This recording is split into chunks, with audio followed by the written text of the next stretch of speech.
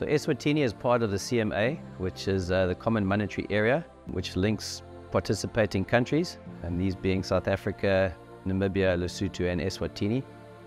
And the objective is basically to promote economic advance for these participating countries. In terms of a South African citizen, if you're in good standing with your tax, if you're over 18 years old, you can invest up to 10 million Rand into Eswatini on an annual basis.